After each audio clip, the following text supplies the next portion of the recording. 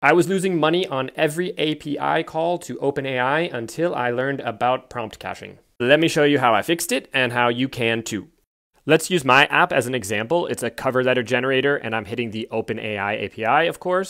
We're sending this system prompt and the user's resume on every request, and that never changes. The only thing changing is the job description and the job title. If the beginning of your prompt is always staying the same, it caches that information so it doesn't have to run and compute.